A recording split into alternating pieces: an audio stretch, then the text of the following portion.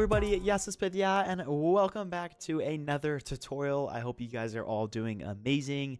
I'm so sorry for the delay of tutorials and videos. I'm really busy with college right now, so it's been a pain in my butt. But yeah, I'm here today to talk to you guys about CFS, the Ultimate Outfit Designer plugin. I wanted to bring this to your guys' attention because this is actually so sick.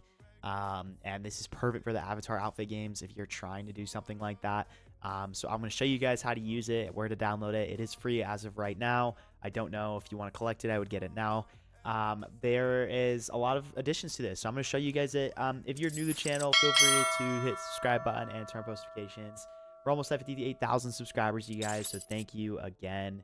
But yeah, so everything is in the description, so you're just going to go down there. You should be able to find it. But yeah, so we're going to go into the description now. Yeah, like I said, description. Sorry. And we're going to grab this right here. It's going to take you to the dev form. Reason being is I just want to link it over here so you guys can see it. But yeah, so basically we have the page. It basically kind of talks about what CFS is used for. But it's really cool what he has going on here. It's basically a catalog in a UI for Studio that you can import whenever you want. And yeah, so basically you can go onto here, you hit the get in creator store, and you're going to just download this right here. Once you do that, you can hit try in Studio. It should be available in your inventory, and I'm going to show you guys how to get it.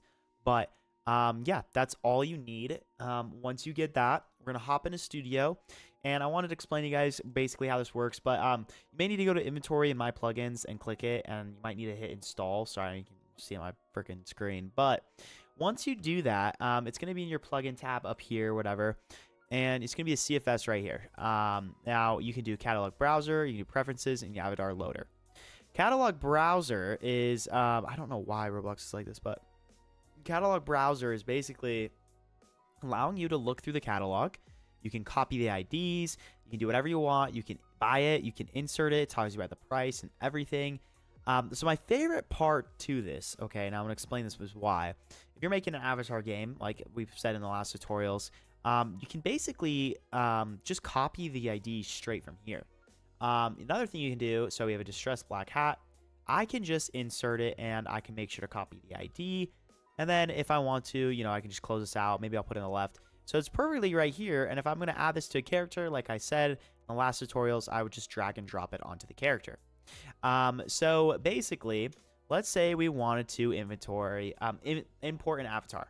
Now, if you go over here, let's see, I think these are friends. Yes.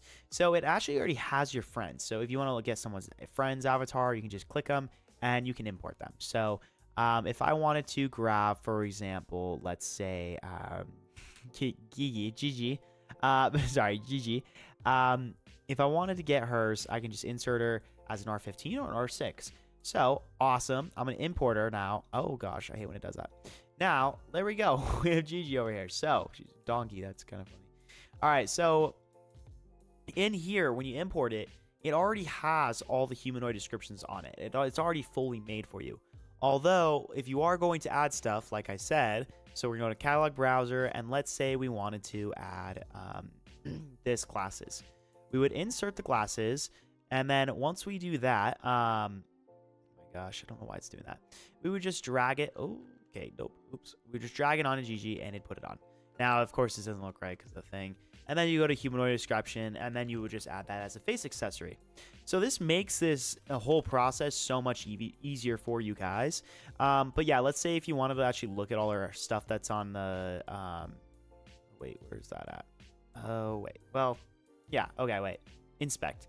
You can actually inspect it, see the IDs already. So if you want to just copy and paste these, you can as well. If I want to look at mine, I can do that.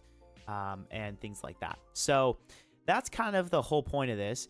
Now, I hope you guys kind of understand. I mean, that's pretty much it. So, you know, you have the catalog browser.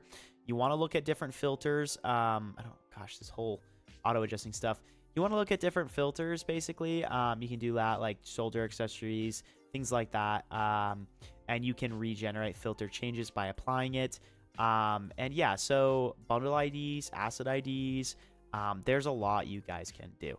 And then there is a preferences button. I don't know. Let's see. So I guess if you want to do some stuff, activate transformation tool, ask girls and models, include scripts, rig types, enable body bar swapping, and then avatar logo, display name, username. Yeah, so you can do certain things like that. Awesome. That's pretty much it. Super simple, nothing crazy. I just thought I would show this to you guys because this is a great tool if you're making those avatar games, like I said. And I hope you guys kind of enjoyed this. Just a little simple thing. Well done to the creator. I forgot his name. Sorry. Default boy. E4 F7 or whatever. But awesome job. Wonderful plugin. And yeah, you guys, you can use this to your advantage if you're making any time avatars and importing rigs. It's very, very useful. But yeah, I will see you guys in the next tutorial. Bye-bye.